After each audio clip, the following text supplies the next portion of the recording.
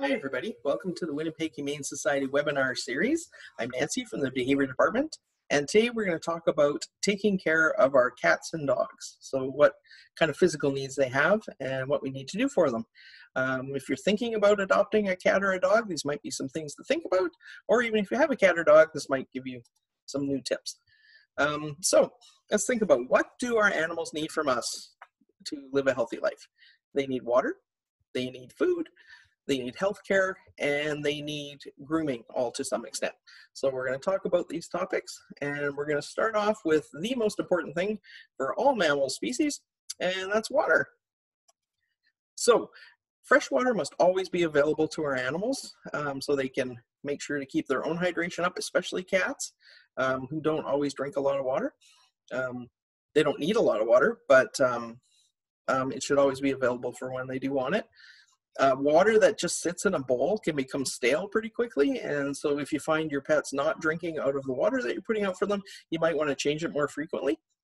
So we also want to think about too, what kind of bowl do we drink out of? Some pets have a preference. Some animals don't like drinking out of metal bowls because the water will take on a metally taste. So you might think about a glass bowl or a plastic bowl in that case. Some pets only want to drink out of your sink or your toilet, right? Kind of gross sometimes, people think. But if you think of it from the pet's point of view, that water is really fresh and it's typically quite cold. So if your pet does have a habit of wanting to do that, you might want to think about how you're giving them their water. And you could come up with some other ideas. Say you got to change it more, change the type of bowl, change the water more often, or you can think about a pet fountain. They're becoming very popular. They're especially great for cats, but dogs love them too. And you can get different sizes. And here's a picture of a cat drinking from one very common type you'll see around. And it just keeps the water moving, and they have filters in them too, so that the water will taste better for them and be fresher. So these are a great idea if you're concerned about how much your pet is drinking. So food is a huge topic, and this is going to depend so much on your particular animal, what type of diet they need, what kind of diet. You'll definitely want to talk to your vet. See if your pet has any kind of special needs with allergies, or there can be up so many different issues animals can have that can be helped by a proper diet. So if your animal is having health problems, definitely see your vet and talk to them about what kind of food might be best for your pet. If they don't have any particular health issues, you have a huge choice of foods out there. You can of dry foods or kibble, canned or wet food. Some people like to feed raw or actually cook their own diet, so for their pet. So it just depends.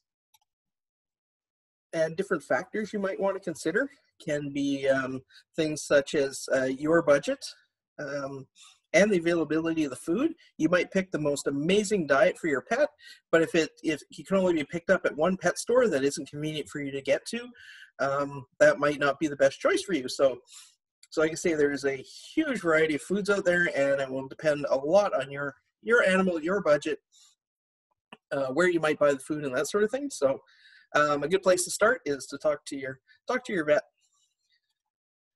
Okay, so now we have our food, so where are we going to put it? Generally speaking, it's the best idea is to feed your pets in a quiet area away from activity. Maybe not in the kitchen during meal times and everybody's coming and going. It'll help. Cats will eat more calmly. They can be really subjected to stress, and that can affect what they eat and how they eat. And for dogs, it might make them think that they're going to have to guard their food, and we don't want that. So we want to keep it in a quieter space generally. And we also want to keep our cat food out of reach of our dogs. This might mean you're feeding your cat somewhere elevated or in another room. Cat food isn't bad for dogs. Dogs love cat food.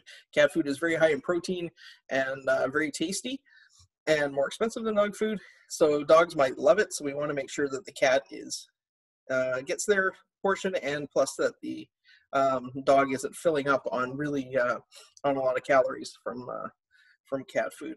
So you also want to think about how much to feed. This is going to vary hugely too. If you're feeding a commercial diet, there's going to be recommended amounts that may be very different depending on your dog. Your dog may eat a lot less that's on the bag and still be in a very good weight. So say it just depends on your animal. So, and you want to think too, does your animal like to graze? So are you going to leave your food out during the day, or are they going to have to eat in very set meal times? This is particularly a thing with cats. Some cats like to just nibble on bits throughout the day, and that's okay. That's kind of a natural way for them to eat. Dogs are more likely to want to have a big meal and eat all at once, but some dogs graze too. So just things to think about, that if you are going to leave food out during the day, where are you going to leave it? You're going to leave it, make sure it's somewhere where they can eat in peace. So, and a couple things that just for cats, litter boxes, super important for cats' health. Number one, it's a way to monitor their health, because you'll be able to see how their urine's doing, and how often they're going poop, and how that looks, and that sort of thing. So it's very important to keep a clean litter box so you can monitor that day to day. And you also want to think of where you're going to put them. Cats, if they're scared out of a litter box, can become really averse to using it, and that's when they start going in our laundry pile and that sort of thing. We don't want that. So we want to make sure they're in a nice quiet space where they can feel safe. And we want to think about how many we have. If we have a big house with lots of floors, and we have lots of cats, we want to make sure that we have enough litter boxes in enough spaces for them. Usually the line is that you want to have one more litter box than you have cats. So if you have 2 cats, 3 litter boxes in different spaces is ideal.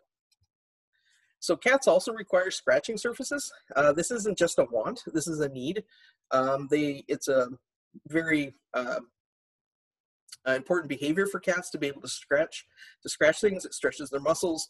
It actually sheds off the loose bits on their claws. They mark their territory with their scent, which helps them feel more secure. And it's a stress reduction activity. So you want to give your cat something appropriate to scratch on. If your cat is scratching something you don't want them to, get a scratching post and put it, if it's a corner of the couch, get the scratching post, put it right beside the corner of the couch to block it, so the cat will now have somewhere appropriate to scratch. If cats have enough places and enough surfaces they like to scratch, they won't scratch your furniture. So that is the key there. Some cats like flat surfaces, like you can buy cardboard scratchers that lay flat on the ground. So you just have to try different things that your cat will prefer. And just know that, though, it's very important for cats to have somewhere appropriate to scratch. And cats also need space of their own. If a cat doesn't have somewhere they can retreat to, if they're feeling stressed out, it can very quickly affect their behavior, it can affect their health. And so it's super important that they have a calm place to go. And think vertically in your house. Humans tend to think horizontally because we live, walking around on the floors. Cats like high spaces, so you can make them their own little bed on top of furniture that they can get to, a bookcase or a dresser or that sort of thing. So if we think about places we can get to them, not just cat posts, so cat trees are awesome. So for sure cat trees, but you can also think of more creative spaces, especially if you don't have a lot of space. And think up high what you can do, put up shelving and that sort of thing. So. But cats definitely need a space of their own. Okay, so now we're going to move on to healthcare and grooming, and there's a lot of overlap in this because grooming can very quickly become a healthcare issue. So we're going to talk about how your pet's going to be able to get healthcare and grooming as stress-free as possible, and so we're going to have to teach them how to be handled, and this is really important. If you get a pet young, get a kitten or a puppy, you definitely want to work on this right from the very beginning. Some animals are just more sensitive to being touched all over their body, and so there's things we can do, but they're going to need to be handled by strangers a lot of the time when they go to places like the vet's office, or if you're going to be taking them to a groomer, or even at home if you're going to want to brush their coats. You may have to give them medication at some point. Most animals need help with their nails and getting their nails clipped. So it's very good for animals to get used to being handled. So the importance of doing this as stress-free as possible, you want to use force-free handling on them. The reason we want to do that, if we're not forcing them into situations, it'll reduce stress on the pet. That'll make us less stressed out. It improves our relationship with our pets. We're not giving them reason not to trust us. And it can actually lower the risk of illness or injury. cats are, like I said before, are very prone to stress and the stress-related health problems. One of them, very common, are cats that are stressed out can develop urinary tract infections, and that can lead to all kinds of problems with the litter box. It can actually be life-threatening sometimes. So, we want to keep things stress-free as possible for them. If your dog is used to being handled and is very stressed out at the groomers, they can get cut because they're being wiggly and not going along with what's going on. We don't want them getting cut. And a panicked animal can be a danger to the humans.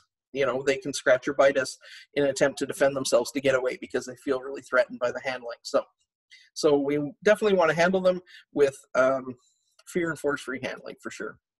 So if I'm going to be going to a vet or groomers, how do I find somebody that I think would understand this? Well, talk to them. First of all, you can always interview a groomer or a vet before you go in and ask them if they have plans, if they have procedures to reduce stress.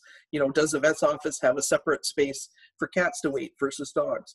Are people trained in force-free methods? There's actually a fear-free certification that vet clinics and vet techs and vets can have. And so look for the logo on their things or ask if anybody has taken the fear-free course. All these things mean that they're paying attention to and they're conscious of the fact that there are things you can do to help make an animal's visit less stressful. So pets very often don't like having body parts touch, some parts more than others, but we can help them get used to it. So we're going to talk about that. The most common spots for animals to give us a hard time are their paws and their nails, in their mouth, touching their tail, going in their ears, or touching their bellies. So these are all things we want to, places we want to get them used to being touched.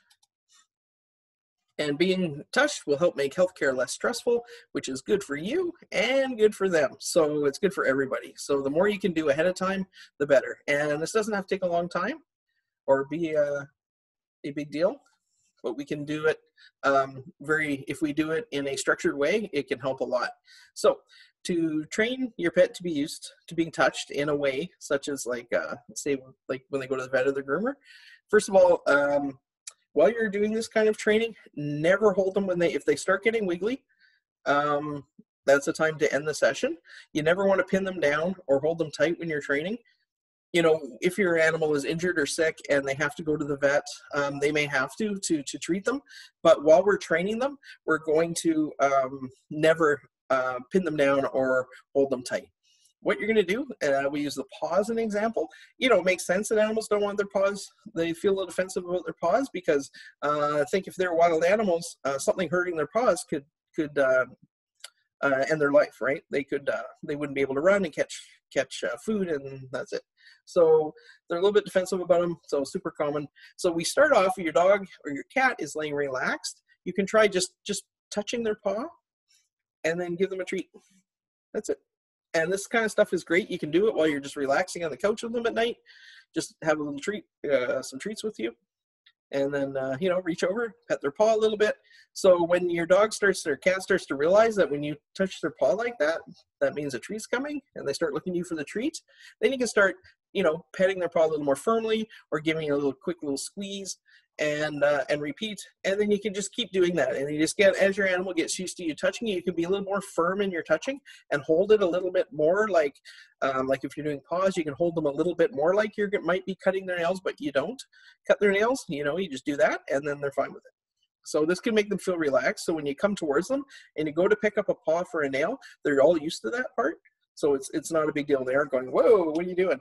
So, and you can do that for each body part. So if your dog is laying and snuggling with you, you can lift their ear flap and have a look in their ear, give them a treat. Same thing, and touching their tail, touching their belly. Sometimes we give our dogs belly rubs, like to roll over and that sort of thing. But if you think about how their belly might be touched, say at a vet visit, where they might have to have, the hand underneath squeezing, try and feel their insides and that sort of thing. So try and touch them a little more firmly, and just slowly get them used to it and have that paired with good things. So for cats and small dogs, they're going to want to visit the vet, cats for sure, in a carrier. A lot of small dogs like carriers too. So we can teach them to like the carrier ahead of time. which will be one less thing for them to worry about when they go to the vet. So one way to do that is get them used to it just being a normal part of their life. Just leave it out in a space where they see it regularly. You can toss treats inside and have them getting used to going in and getting treats. Don't close the door. Never force them in. And yeah, just get them used to it. The carrier is just part of their life. So at the appointment time, you want them to go in with as little fuss as possible. So you don't want to rush. You don't want to be stressed, like, oh my gosh, we have to be there in 10 minutes. So just get in there.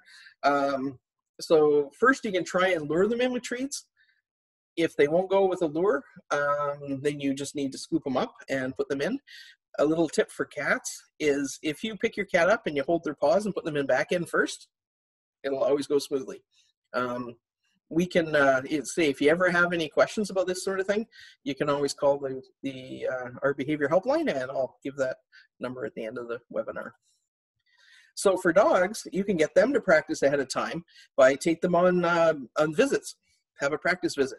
So if you've talked to a groomer and you're going to be making an appointment with them, you can always take your dog in quickly. Just go in for a visit, go into the reception area, say hi to the side, hi to everybody there, give your dog a few treats, and then that's it.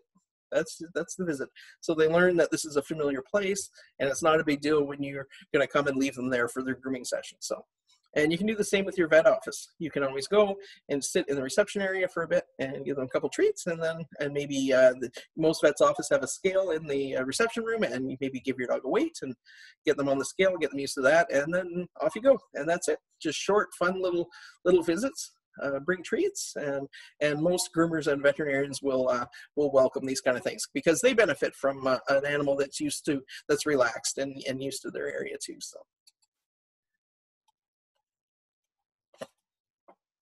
So grooming is what we basically call taking care of their fur and their skin and their nails. So our animals might need a little bit of help with this, more or less depending on their coat.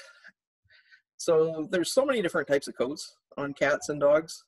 Long, medium, short, curly, wavy, wired, smooth, coarse, silky, rough, non-shedding, shedding a lot, single coats, double coats, hairless coats. Even the hairless animals need help taking care of their skin. So we want to think about our pet and what kind of coat they have and how much help they may need with it. Say a domestic short hair cat might just need a little bit of brush once in a while when they're shedding, but cats are pretty good at taking care of their own coats. But then if you have a medium-haired or a long-haired cat, sometimes they get knots behind their ears no matter what they do, so they still need our help. So we just got to think about our pet. And so what are the benefits of helping them groom? Removes dead hair and dirt, which makes them look better and makes them feel better. It reduces matting, and matting in coats or knots that form in their coats can actually become a health issue if it gets too severe all over their body. So we want to reduce the matting. Grooming reduces shedding in the home, which is really important to a lot of people. It can actually be fun time with your pet once they get to know that it's a fun thing because you've trained them that all this touching means good things, and a lot of cats and dogs love being brushed for start. So and plus of course grooming, it helps them look cute. So, always a bonus. So we'll start with a bit of home grooming tips. Well, we'll start with the don'ts.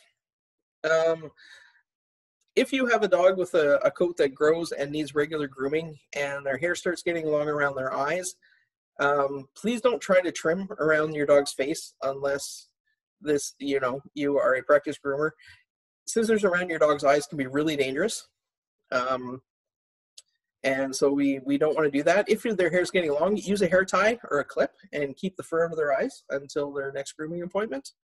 The other tip I got from our groomer at the Humane Society was if you're going to brush when you're brushing your dog's coat, to make sure that you brush right to the base of the hair. It's easy to brush on top of their coat, and so you got the brush, you just brush, but that can leave mats developing underneath if you don't get right to the bottom, and then so your dog may look all fuzzy and smooth on top, but underneath they're getting painful knots. So when you're brushing out a dog whose coat will mat, you want to separate the coat into sections and brush or comb right from the root of the hairs all the way along. So they don't have those sneaky mats, because they can be painful and they can actually cause injury to their skin if they get really bad. So for home bathing our pets, cats generally don't need baths unless something happens unusually to them, but they do not habitually need baths. Some dogs benefit from baths, but if you are going to bathe your dog at home, don't do it more than every 2 weeks. Always use a appropriate shampoo. Human shampoos are too strong and will be harsh on their skin, so you don't want to use those. You also don't want to do it too frequently. It can dry out their skin, damage their hair follicles, and it strips off the important oils that actually makes their coats kind of work for them. You know, an animal's coat protects them from the elements, and so we don't want to be always stripping off all the natural oils. So you don't want to do it, maybe every 3 months would be ideal, but definitely no more than every 2 weeks for sure. If your dog gets muddy frequently, if you have a really active dog that likes to get out there and likes to run through puddles and all that sort of thing, rinse them with plain water and towel them dry. They do not need shampoo all the time.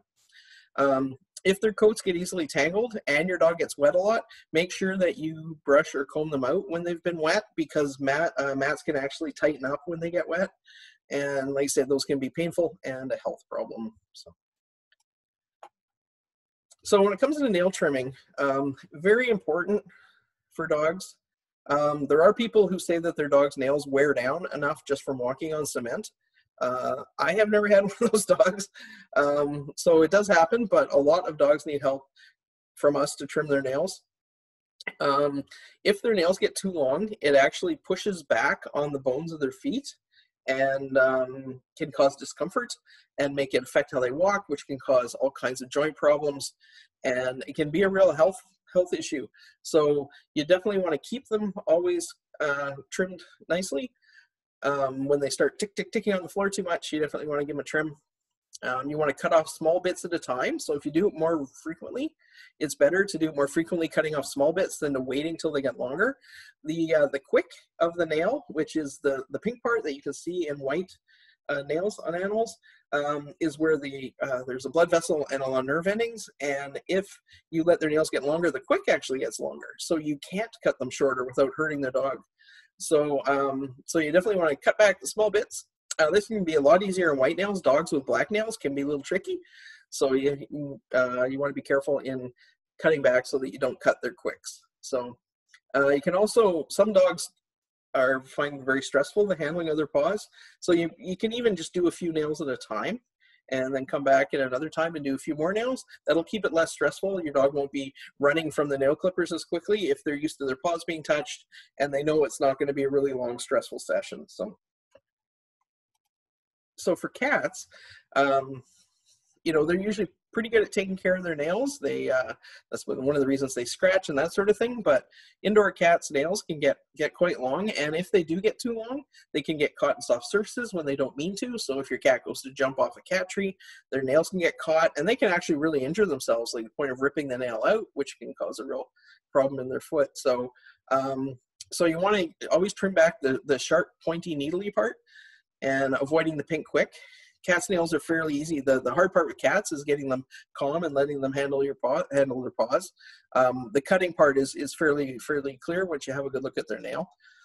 And so yet again, you only want to do a few at a time to keep it less stressful. Some cats really don't like being held for this sort of thing.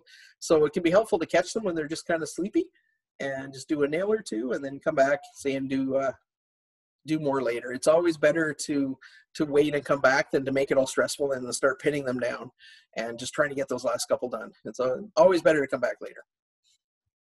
So those are the main things. We're going to talk about keeping our animals healthy in our homes. So just to do a quick go back over it, make sure your animal always has access to fresh water. Feed them an appropriate diet for your pet, which could be any of a huge variety of commercially available and home done diets. So say talk to your vet and find out what works for your animal. For cats, we want to keep their litter boxes clean, keep them accessible so that they're always available. That could be a health issue for cats. Before you have to go to the vet or the groomers, that sort of thing, we want to train your pet to accept handling. We never want to force handling on them while we're at home and we're doing the training. The less force we use, the more they'll accept it, and it'll become better and better and better over time. So, so we want to keep our pets' coats as mat-free as possible all the time. You know, they can quickly develop little ones behind their ears, some long-haired cats and lots of dogs. So we want to keep up on those. Also on their back end, they get a lot of mats, and under their front legs and their little leg pits there, they can. So we want to watch out for those spots in particular, but try to keep them as mat free as possible. If your dog's fur near his eyes is getting a little bit long, you probably want to keep the scissors away from there so that we don't have any risk of cutting them. If your dog's facial hair is getting too long, just use clips to hold it back, or a hair tie until it's time for the next grooming session. And any kind of home care you're doing with your pet, whether it's grooming or nail trimming or that sort of thing, or training them to enjoy being touched all over, keep the sessions short, even just a few minutes every time. Will keep their stress low and make them better the next time you have to go to the vet or the groomers. So it'll all benefit in the end. So if anybody has any more questions about this kind of thing or pet behavior, they can call our Winnipeg Humane Society helpline at 204-988-8808, or you can email us at behavior, if you notice that's behavior with a U, at winnipeghumanesociety.ca, or you can check out our website, which has quite a few tips under your pets at winnipeghumanesociety.ca. Okay, well, thanks for tuning in, and I hope this was helpful.